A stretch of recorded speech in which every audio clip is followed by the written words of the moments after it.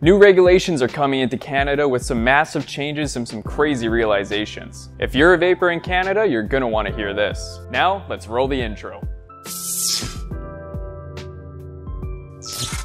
New regulations are being proposed for vaping in Canada, and it's weird because a lot of these things are already put in play. They want to make sure products containing nicotine between 0.1 milligram and 10 milligram are labeled accordingly. This is a practice that's already been put in place since labels started being regulated last year. All of the bottles in our stores already have the ingredients listed, warning labels, and it all comes in a child-proof packaging. These are all changes that they've been proposing, so I guess the industry is one step ahead. Their next step for regulations is limiting the amount of nicotine that can be in a vaping substance or e-liquid. They want to ban e-juice from having nicotine contents higher than 66 milligrams per milliliter because it becomes very toxic when ingested at that concentration. If you were to vape this would also be a terrible experience. The closest product that I've seen coming to this number is Juul pods, which come at a ridiculous 59 milligram per milliliter, scarily close to the 66 milligram. Now that I've brought Juul into the picture, there's something fishy going on with these new regulations and pre-filled pod systems. The government seems to love these pre-filled and closed pod systems. They're finally approving of something related to vaping, which seems awesome,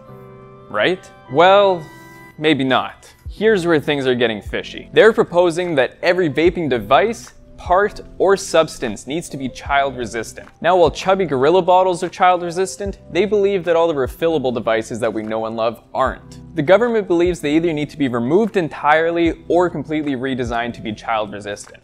Now, while I do agree with this to an extent, I do also believe that most of the responsibility comes to the end user to make sure that it doesn't get into the hands of a child. They estimate that these changes will cost a monstrous $6.7 million to the industry in the first year.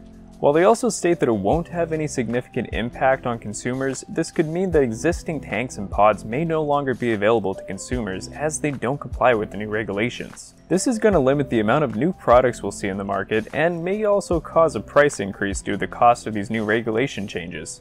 Now, because these pre-filled and closed pod systems are designed to be thrown away instead of being refilled, they get a complete pass. Now, Big Tobacco has been investing very heavily into closed pod systems like Juul and Vape over the last few years. It seems like they're going to be the ones benefiting the most off of these new regulations, trying to push out the little guys. And knowing Big Tobacco, this doesn't shock me at all. This is probably going to bring a lot of hardships to the industry as Big Tobacco starts taking over more and more and starts adding more disposable products, which in turn is just going to add more waste to our planet. Cigarette butts already make up a huge portion of the litter that we see every single day, and wait, how are cigarettes packaged again?